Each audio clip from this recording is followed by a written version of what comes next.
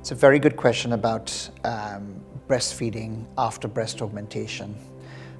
Because the breast implant goes in behind the breast tissue, so in behind all of the ducts that produce breast milk, there's no reason why you cannot breastfeed after having breast implants.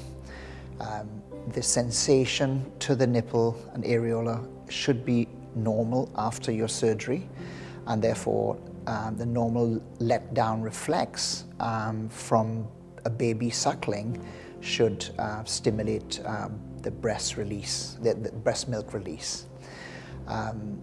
Very rarely the sensation is not returned to normal after a period of maybe 3 to 6 months, and therefore there may be some slowing of that release. The thing to keep in mind is that many women cannot breastfeed naturally. So until you try, you will not really know for sure if you can breastfeed.